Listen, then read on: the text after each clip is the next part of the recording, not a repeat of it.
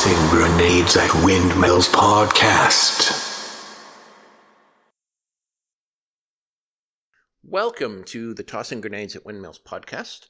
I'm Tom Ricks / Emmit Other / Rhombus Ticks, and today I will be reading some of my poetry from a Poetizer app, which is social media for poetry. Both Sider Freak by Emmit Other. Both Sider Freak loves both sides the same, thinks they're above it all, and that they are not to blame.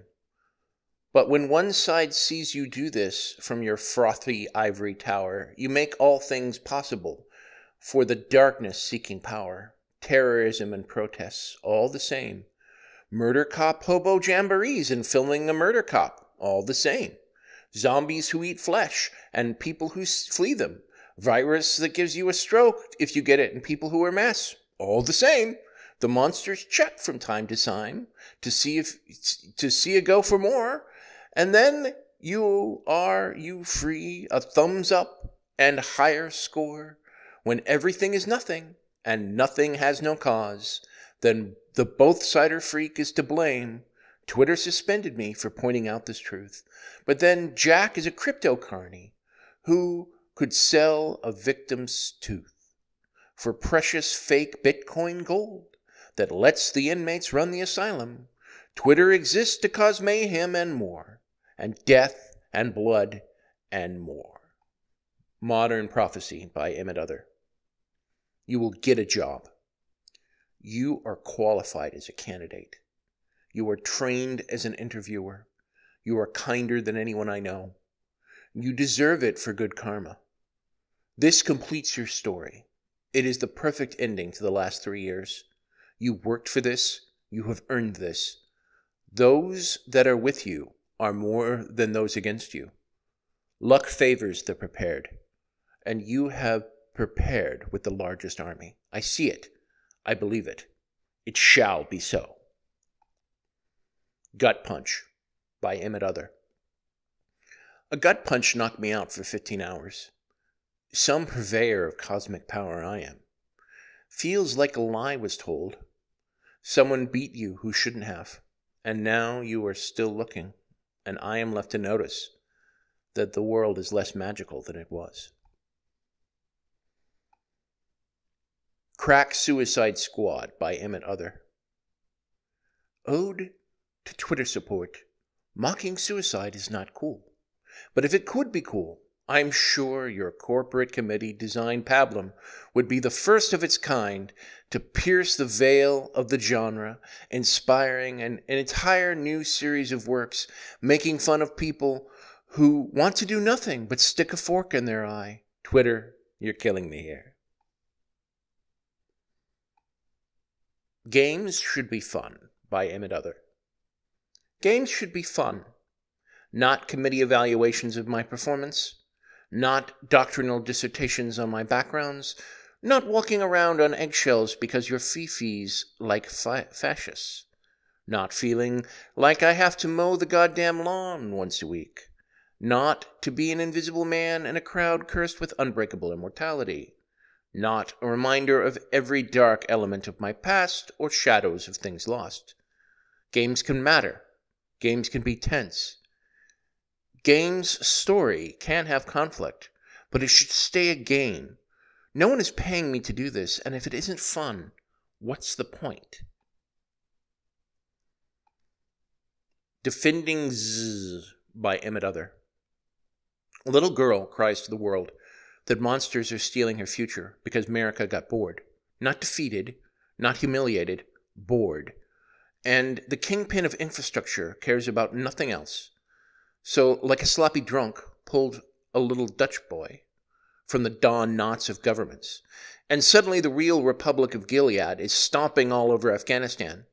The sloppy, sleepy czar sends even more troops to get our people out. And I see the poor girl and millions more like her, the dope rode off, without a second thought.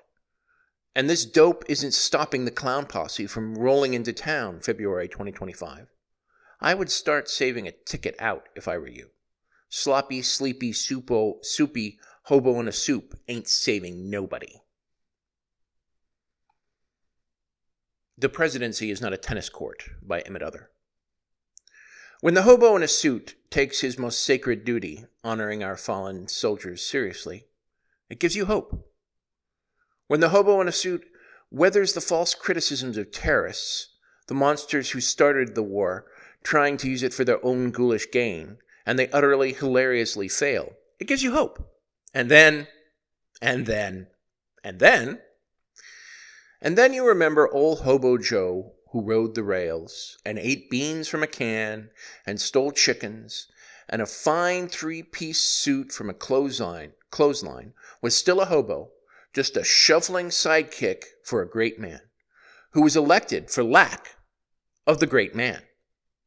When a hobo in a suit says that Congress, that same do-nothing Congress who he rails at, that do-nothing Congress that defies Newton's law, a body at rest stays at rest, a body in motion rests too, where good ideas go to die, Hobo Joe says that Congress should restore the vote. Hobo Joe says that Congress should free women from Texas coat hangers. If you elect a pig to the White House, you get a coup.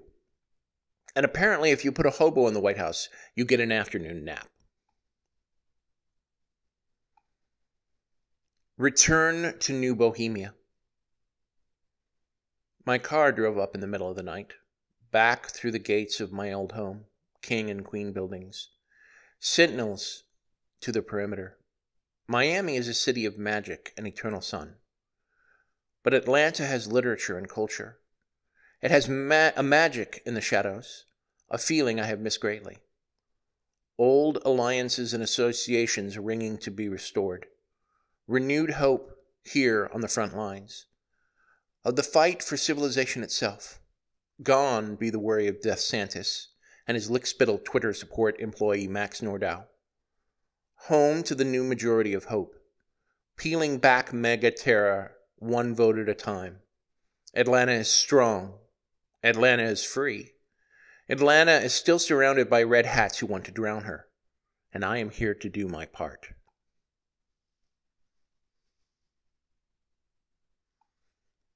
And Nothing of Value is Lost by Emmit Other. Deleted my Facebook account and all my author and company pages. For good this time. Zuckerberg rhymes with fucker.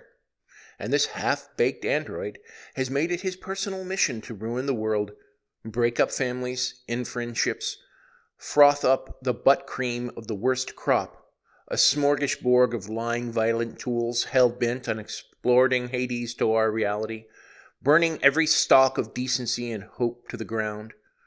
The fountain of racism, rivers of ignorance flowing like Niagara, ill-omened drowning and blinding the eyes of America, making the city on a hill a red-light district, as patriotism sells out like a cheap hooker for the highest arm salute of fascism. I want no part of it.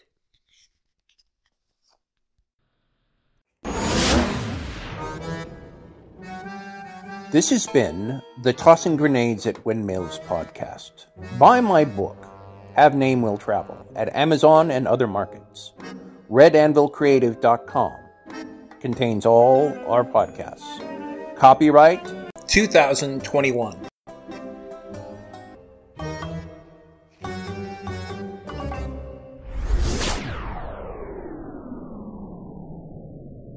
To fight the forces of evil!